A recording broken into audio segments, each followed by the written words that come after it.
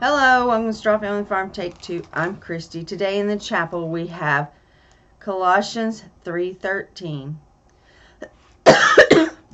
Be even-tempered, content with second place, quick to forgive an offense. Forgive as quickly and completely as the Master forgave you. So, yeah. Alright. So let's just hop right into it. I honestly thought I was going to have this done and ready to show you, but it's not. Okay, I'm just going to, I'm on the last round, and I haven't just sat in the evening and finished it. So it is here, it's this. I can't picture it with any sleeves on it, so I have one complete ball of yarn in this parcel, and so I'm probably going to make a scarf to match. We'll see. It might turn out to be an infinity type scarf, a long one. So we will see. That's all I can say is we will see. What I don't know what I've got enough to do. I can't picture this with any sleeves on it. So we'll see. That's the best I got for you. So, alright. Next week, that one I know will be done. I know it will. I just know it in my heart. So I got my angels that I was working on. I'm a little disappointed, but it's okay because I'll just go get some more. I have this many done with the ties on them. And then now I didn't do all of them. I left 50 not done. I didn't need 50, okay? And these are actually extra, so I have all of these. But the problem is the ones in the bag have ties, and this is all the ties that I have left. So they didn't give you enough jute for 150 ties. That's okay. I will go find some because I have all these that I still need to do. And I did leave the other 50 unpainted, so we'll go from there and see, you know. But I'll get the ones for work done. Pretty much I stopped this weekend and cleaned up the sewing room because I've got several things going on that I'm probably not going to be in here doing anything. So the other thing, I was learning to make bow ties, as y'all know, for work. Oops. And so the Thunder one, I got this material and I learned a lot from this. The person that these are meant for, and I have them pinned, that's why it keeps wanting to flip up that way. The person that I'm doing these for as the joke Christmas gift is a big Thunder fan, basketball Thunder team out of Oklahoma City. So I did this one. It is too hard to do directional material, especially when this goes different ways, because you cannot predict where it's going to come out in the thing. So the ones with polka dots, stripes, that will be the kind that we tie. I have one cut out that I was attempting to figure out how I could do it by learning to tie a bow tie, and I was trying to figure out which way the design should be, but then you got the upside down, right side up thing going on, and it wasn't working. So I have that one cut out. I put this one together. This is another one that I was fiddle fussing with, and so I have it pinned, and then I showed you the pink one that I made the other day. I have these cut out and ready to go. I just have to sew the thing on the back and put the clip in them. So that's all I have left to do on those. So these, of course, I have to put together and actually do it. And the extra Thunder material, so he's big into basketball, so I attempted to make a basketball, but it looks more like a pumpkin, but it's round, so he's going to get it. It will be a ball, and it is Thunder, and it's a one of a kind. So, yeah.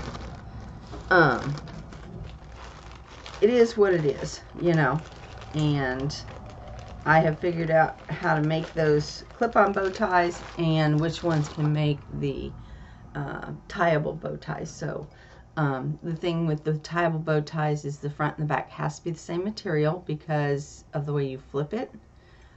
Sometimes it's the front that's exposed, sometimes it's the back that's exposed. So, yeah. So it'll have to be all the same material, and then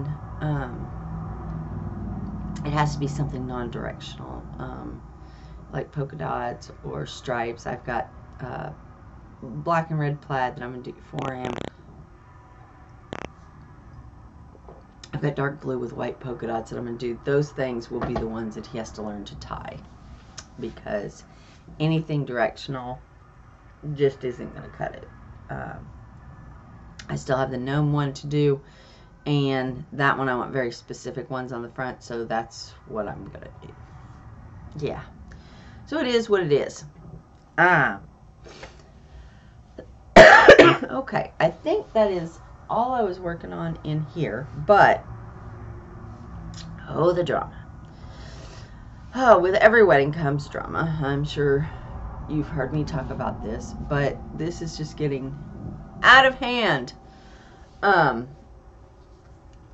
it's not anything that anybody can control. That's the sad part. So let me back up. RJ went to Vegas. Macy went with him. He was 0.04 seconds, so 4/100ths of a second out of the final go round. Yes, it got pretty tight. He did amazing. It was just a really tough competition. So he got some day round money, but he didn't make the final, you know, and stuff. And so, yeah. So he's out there. Macy was out there with it for the first couple of days. He did his thing. It was pretty good. She came back Thursday morning.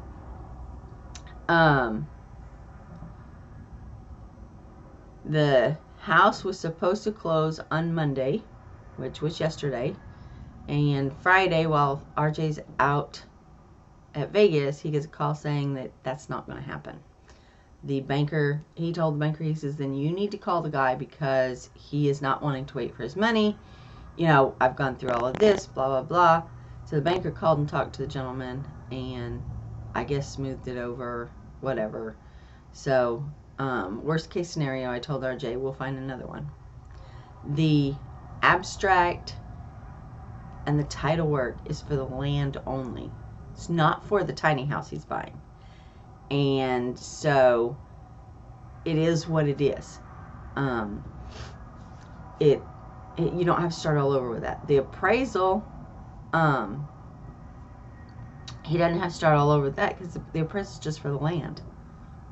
So, yeah, it is what it is.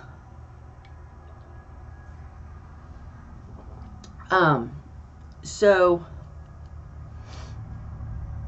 got that kind of sort of taken care of. He got home Sunday night, and called the banker Monday. So let's visit Macy's trip. He was disappointed in himself, but he's glad to be home, you know, and him and Macy had fun while they were out there. So Macy goes and she gets home Thursday morning. She comes home and is in absolute tears. Now, she didn't call me. She called her mom, which is understandable. Okay, so I didn't know this until after the fact, when things were going awry. So Macy's mom did not tell her this until she got home, because she didn't want him upset in Vegas. She didn't want RJ upset, blah, blah, blah. So Macy's mom had the little dog that was wounded. It went back to the vet, had a third operation. Anyway, the Tuesday that Macy was out in Vegas, her mom's house caught on fire. So it's only the kitchen. It's only contained to the kitchen. It was a stupid thing to do. Her mom knows. You know, it could have been avoided had precautions been taken. Anyway, but it's not something that was intentional, or, you know, I mean, hindsight is is 2020. You know, you can see in the back, and it's like, well, if you'd done this, this, and this, but hindsight. So the house caught on fire. All the flowers were out in the horse trailer because they had just moved them out. The bridal gown and mom's gown were gotten out of the house. The only thing that got left in to ruin is a veil. Now, number one, it was saved. So it actually was down the hallway in the bedroom, and everything was contained to the kitchen. So that's a good thing, because it was just sooty, if that makes sense. It was just blackened, you know, soot.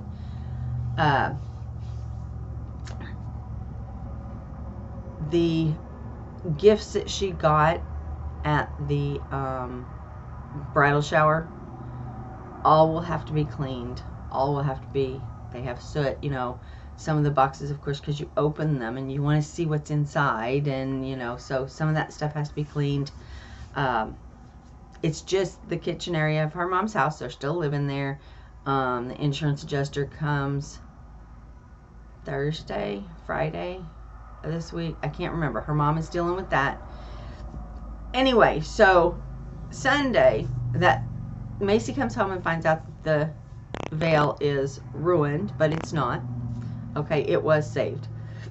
There was a lady that stepped up and said, I got this. She took it with her. I guess she's done stuff for the venue, and she took it. This veil has a 14-foot train. Just saying. So she took it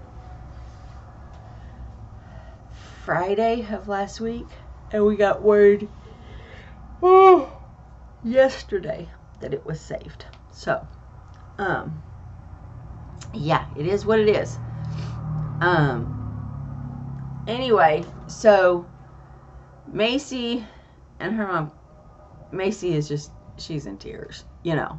Anyway, so I get a call Sunday, and they were telling me all of this because Macy's like, I thought I could handle it, and I just can't, you know. Okay. So I told her, I said flat out, the veil can be fixed. I said, all I have to do is go to Michael's. I said, I need photos of it, and I need to know what embellishments are on it. You know? I said, but I will need 8 to 10 hours straight through. I will be working through the night to get this done. Okay? I'm not going to lie to you. If there was any hand sewn stuff, that's not going to happen. But I just need to see the embellishment and how it is, and see if I need to get crystals or flowers, or I don't know. I haven't actually seen the veil. So anyway, she called me, and she was in a panic, and at that time we didn't know it could be saved. I hadn't seen it.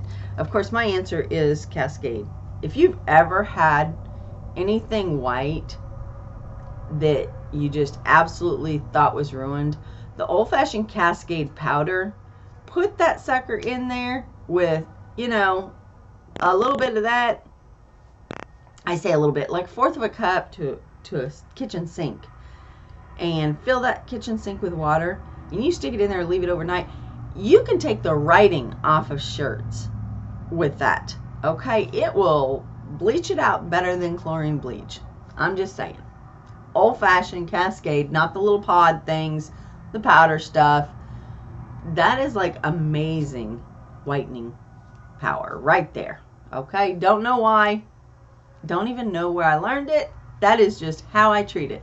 And I was like, I can Cascade that baby, I can get the soot out, it will be fine. So anyway, that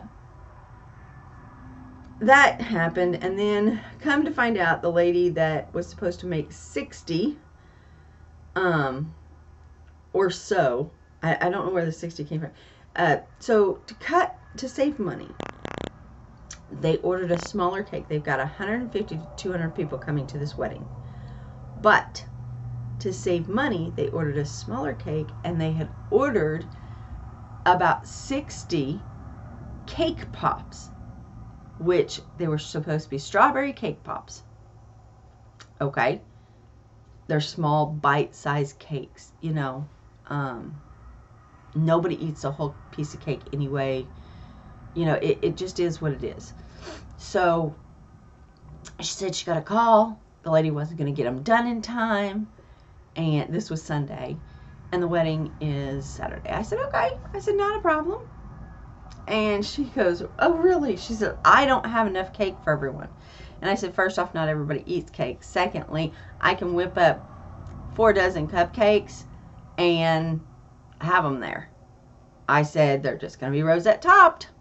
You know, I said, that's all I really can do. That's all I ever really learned to do. My mother can do roses and prissy, and I never learned to do it because it never really interested me. But if you learn one thing on how to do cakes, learn to do the big thing rosette, and any little girl will be happy. Okay, I once did a Pokemon cake. I take that back. Learn the rosette and learn the star.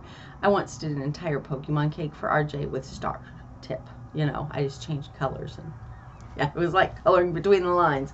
So that's all I've ever learned to do. I can do what I need to do for my family. Okay, so I am doing brown tulip cupcake papers, and it's not one of her colors, but it will go with the rust and the gold and the dark green she's doing. And then I'm going to do dark green frosting. Okay, and I'm going to do rosettes on the top. So I have 4 dozen cupcakes to make for the wedding. Friday, we've got the rehearsal dinner. I just, you know, it's just one thing after another. And so last night I called because I needed a snippet of a color. I need them to take a picture of the actual green color so I could match it. And so I did. I texted her. I texted her mom because she is just a mess. She's a wreck. So I texted her mom and said, hey, can you get me a snippet so I can match the color of the frosting? And I picked up forest green and some black because I can make forest green darker with black, and food coloring, gel food coloring. Anyway, I asked her if she could send me a picture and then tell me whether the picture looks lighter or darker or right on. She said, sure, but you'll have to wait because my washer's clogging up and overflowing, and I'm working on getting all this water out of the house. So, the wash machine has, you know, my daughter said it best when a couple of weeks ago, she realized when she was growing up, I used to say, if it's not one thing, you know, you'd meet somebody and tell, hey, how you doing? Oh, I'm good, you know, if it ain't one thing, it's another. And that was just life. And my daughter says, you know, I always thought that you were being dramatic because it made it sound like there was always some drama going on in your life. And she goes, you know what? There really is. She says, if it's not one thing, it's another. And I said, yeah, but that's life. There's always something happening in life. Now, whether it's all bad, whether it's all good, whether it's pouring down and you feel overwhelmed, all of that stuff still is life. Okay? But as an adult, you literally go from one thing to another. You have the house that burnt. You have the veil to deal with. You have the washing machine that's backing up. You have the wedding to get done. Once the wedding is over, that's added stress gone.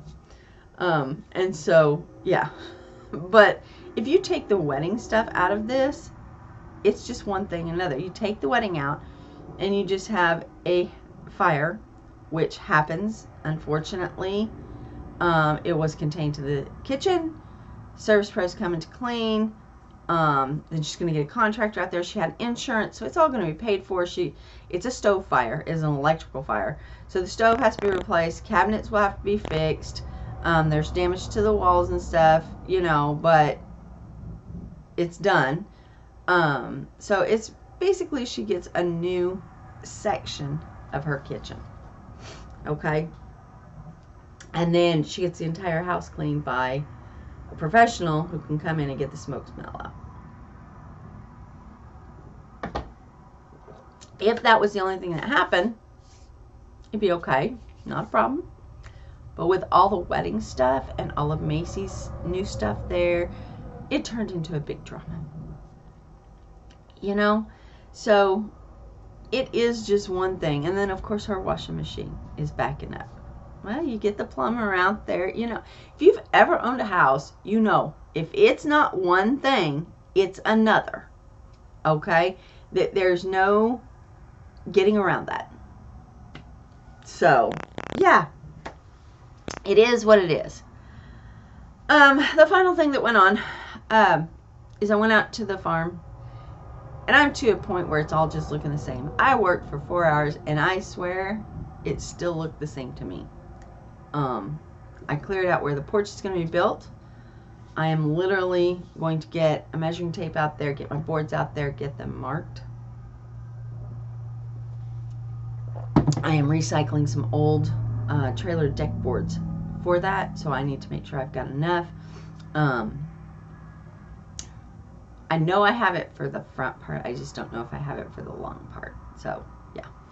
It is what it is, but I'll get it measured out. I am going to render some drawings on what the plan is for this house so that y'all can actually see where it's going to. So anyway, I will put the tiny house footage that I think looks the same as last week in right here. Alright, so I've been out here a few hours, about 4, maybe 4.5. I've cleared this whole back from where I took down the tree branches. I actually took down some more tree branches because I could get to them once I got the others down. So this is pretty much cleaned out. I kind of wish I had the lawnmower to run over it, but all those stumps would tear up the lawnmower.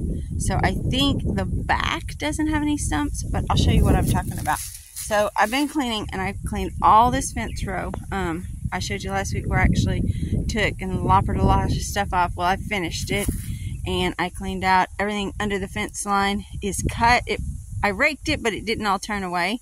But as you can see, there's stuff on their side of the fence, but there's nothing on my side. And that's why, is because I've been working the fence line for a good part of the day. I do have 2 stumps right here. There's 1 and 1. I've taken them down as far as I can. And then I've got these here. So this one is woven into the fence, so I may or may not leave it. I don't know, but the front 2 will come out. That one will come out. The one over there, little short one, will come out. If I took it down as low as I could, then it's going to come out. I think these 2 are going to come out, and half of this one. I'm not sure. It'll depend on whether this big tree, because it's like 2 in 1. If this big tree doesn't come back in the spring, I will remove it, and then I will leave that one. And then this little one, it just sticks too far out, and the driveway, the short driveway, is going to be here, and I'll go into that later. I'm going to make some drawings and all of that. But then I found the whole corner. Isn't that nice? Before it was just kind of there. I've got some more little trees in there that I've taken the branches off of, but I still got to get that little dude right there out. There are 2 pieces of fence in the front, and you can tell where I got to and where I didn't. So I've worked this piece of fence right here. I pulled a lot of the crap out of it. In time, this fence will go away, and it will be probably pipe and cable. So, but we'll see. So I got down to there, the strawberry bed. Yes, I started another brush pile. I just couldn't lug all this stuff with all these stumps. And we are under burn ban, so it's not like the stuff is going anywhere for a while. So at least that pile can grow and still be out of the way. But I got limbs picked up, but I didn't get a whole lot of cleaning past down there. It's back-breaking work, and I'll go up here and I'll show you what I mean. Because I did, I'm about to drop a glove, sorry. I did clear up here. So I cleared the entire front of the house because I think I have the stuff to do the porch on the inside of the house. Now it's going to be an L porch. All right, these I dug up from around the fire pit. We're gonna change angles here so that we can see, okay? So, the front porch is going to be where the two, that cinder block and that cinder block are, is just gonna be a narrow walkway down to the swing and one step down. This, however, at this cinder block, it's actually gonna go out to about this pile. So it's going to come further out here, and I will have a nice little square deck and a little just walk off part. So yeah, I've been clearing this thinking that I can get the porch done, but this is the stuff I'm talking about, guys. This stuff, I have been down here with loppers. I literally have to be in this angle, leaned over it. I have kicked them, I have cut them, I've done everything. I don't want them coming back up underneath the porch, and so I have kind of cleared this out. I missed these, unfortunately, so as you can see, those are in there pretty good. I'll have to take the loppers and cut them down below the dirt line. They have huge roots. I'll show you over here. This is a little pile of I've dug up.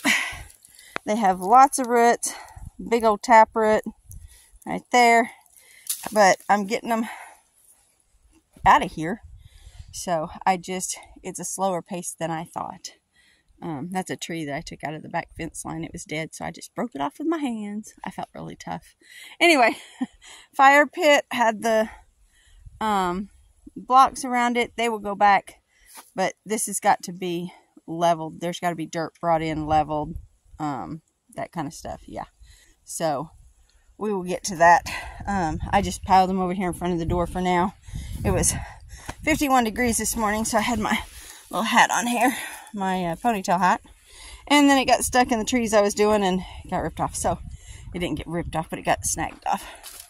All right, so I have this side pretty much clear. I've raked it. Yes, there's probably more to decay away, but I think in the spring I should be able to get a mower over here. This is ready to build the porch. I still have to go through that. What is no good is going to be burnt, and then what is good will probably be incorporated into the tiny house, or at least some fencing. So I'm going to call it a day. Still under a burn ban, which just went into effect not too long ago, which is funny because it's been super dry. So yeah, as you can see, I didn't get that tree limbs cleared, but I got all the others. That's the only tree that I didn't get cleared, and I just went, I'm done. I got the limbs cleared, and then I was working. Okay, so some of you are probably saying, no, it looks a lot better. Me, I don't know. I really don't. I got the trees cut down, and I've got the back part. Now, the reason that I'm concentrating on that back part is my toilet, when it goes in, has a back flap, and I know I showed it to you guys before. It's a self-composting, waterless, but it has a sunken tank, self-contained sunken tank, that will last me. You only have to get the compost out of it every 3 to 4 weeks, it says, for a family of 3 to 4 months, for a family of 4. Well, there's only me, so, you know, I don't know. I don't know how long it's going to last. I don't know how long I'm going to have to turn, but it will definitely be a while before it gets full where I have to take the compost out. So, but that is why I want that back cleared, and I've got to dig and put that tank in. Yeah, and I want to do that before I secure the floor down.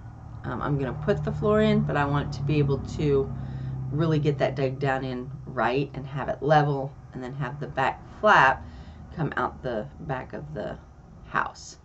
So, yeah, working on that. And then, of course, I cleaned on stuff, and I started a whole nother pile. I've carried all the stuff. I've cleared stuff. And the fence line is totally clear on that one end. It is what it is. If it's not one thing, it's another.